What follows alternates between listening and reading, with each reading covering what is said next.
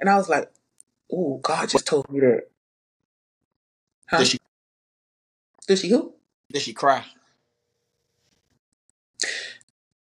No, she felt convicted because she put her head down and she told me, yeah, it's about everything. I know the Lord wants me to do this on YouTube and do that. And I told her straight up and forward, since you want that friend that's blunt. I said, I'm gonna tell you now, whether you do this with me, this is still my baby. This is still what God blessed me with, and I'm gonna do it with or without you. And I just want to let you know that.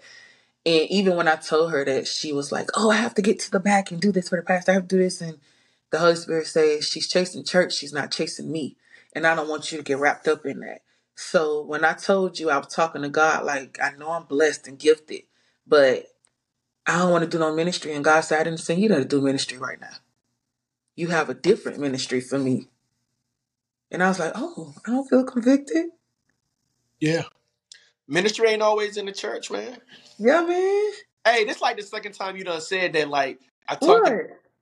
I listened, or I gave it to God, and I didn't feel convicted. That means I'm doing the right thing. Yo, I Yeah, love that. I'm telling you, that convicted me. I loved it. I'd be like, ooh.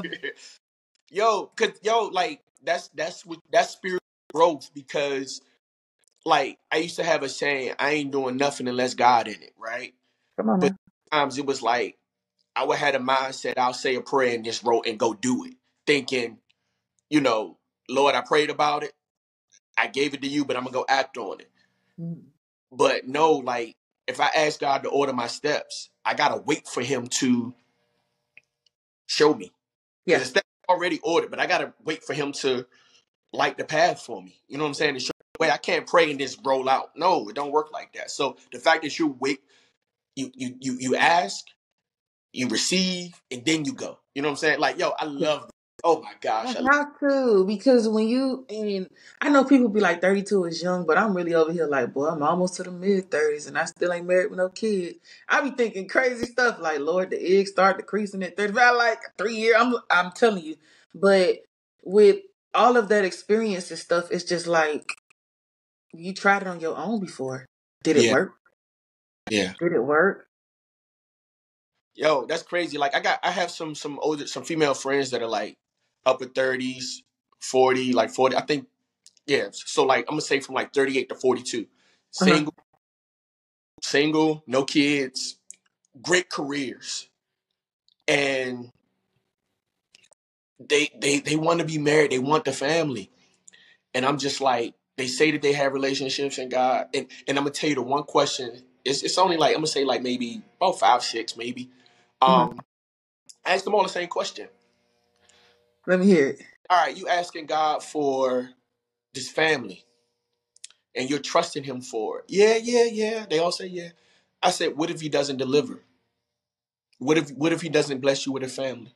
A husband, children? And they looking at me crazy. Or like if we're on the phone, they go silent.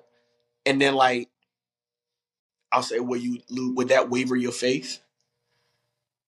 Will you stop trusting God? Mm, A couple of them just didn't have an answer. I don't know. A couple of them said, yeah, it'll probably waver my faith. I won't have that much trust in him. And I'm like, there's your answer. You got to be good with what God. If you're going to trust God, you got to be good with what He has for you. You yeah. know, because what you're saying is, I only trust Him to deliver what I want. So like, God is your genie and not your Lord and Savior. You know what I'm saying? Ooh, come through. That is crazy you said that. I was Yeah, talking to somebody and I said, if the Lord, I know the Lord told me he does have a husband for me, but yeah, I did tell somebody, if the Lord doesn't give him to me, it's still yes and amen. I literally had this conversation last week because yeah, I'm already at the point now I'm complacent with being alone. I just had to be complacent with no sex, honestly. yeah, I yeah. had this conversation last week. So And, I and hope they do get on board with trusting God though, because His will is always better than ours. absolutely. And that's the thing. The one thing they all had in common was they all were trying to do it on their own. They were serial daters. Then they say, "Oh, I'm taking a break from dating. I'm taking a break from dating. Oh, I'm doing. Oh, my friend. Oh, I'm doing this. I'm going out with my friend. I'm doing this. I'm doing this." And I'm like, "Yo, where's your room for God? Where's your relationship with God? Like, oh, I go to church. Okay, that's fine, but do you spend time with him? Do you know his voice when he talks to you? If God right now were to tell you the man walking down the frozen food aisle is your husband, go speak to him, go say hello to him, would you hear him? Come on now, miss out on your blessing because you can't hear the Lord's voice. Because you don't know his voice. And the only way you know his voice is by spending time with him. You know what I'm saying? Like, Yeah. look, I'm gonna say this. I don't know how much time we got, but listen, I'm gonna say this. I asked this one girl, she's like one of my good friends. I asked her, I said, um, actually, do you know God's voice? She was like, I don't know. How are you supposed to know God's voice? So I asked her, I said, yo, I said, if we were out at the mall and your mom yelled your voice, would you know her voice? I mean, your mom yelled your name. Would Mm. you know it's her calling you? She said, yeah. I said, why? She said, that's my mother. I said, but why is her voice so much more distinct than anybody else's? Because I've been around her for such a long time. Ooh. I just said, aha. And she said, what? I said, why do you know your mother's voice? Because I've been around. And she just stopped.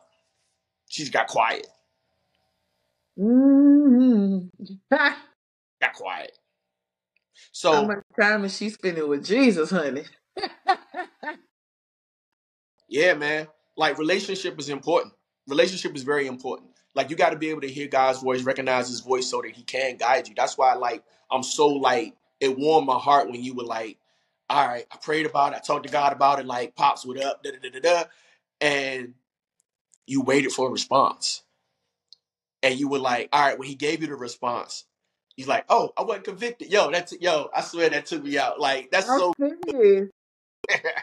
Because when you have different gifts, you feel like you're supposed to utilize them. yeah, I'm supposed to be on a praise team. I'm supposed to be in a dance ministry. I'm supposed to be, making flyers and stuff. But I'm supposed to because I have the gift. And God said, I didn't tell you to do nothing. yeah, Now, did he order my steps to the church? Yeah, because when you're on a different spiritual level, I was, I'm like, you try restaurants, I'm trying churches.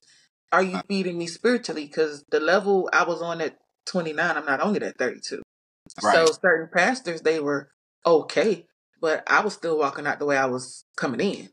And when I went to my pastor's church on, I never forget, Father's Day, Holy Spirit was like, you joining.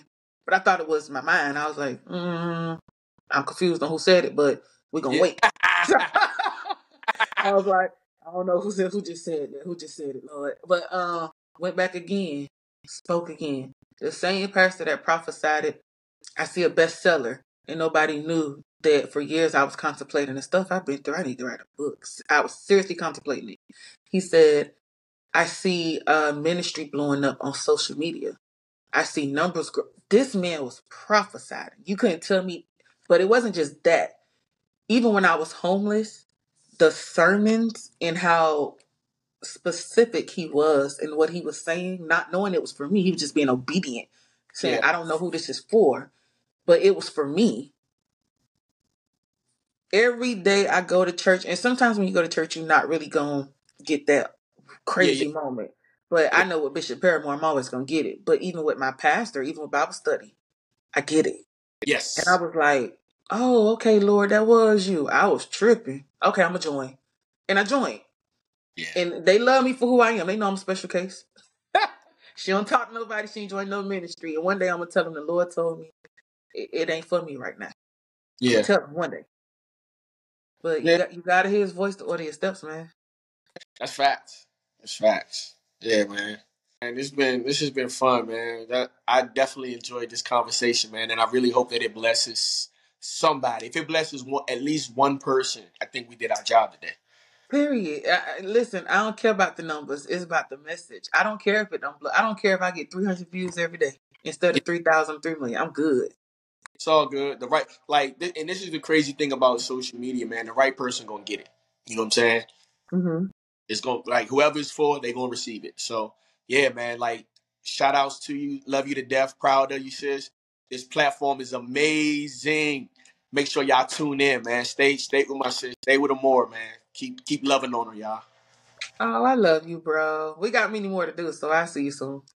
Sound, love you, girl. I'll let you All later. right. Bye.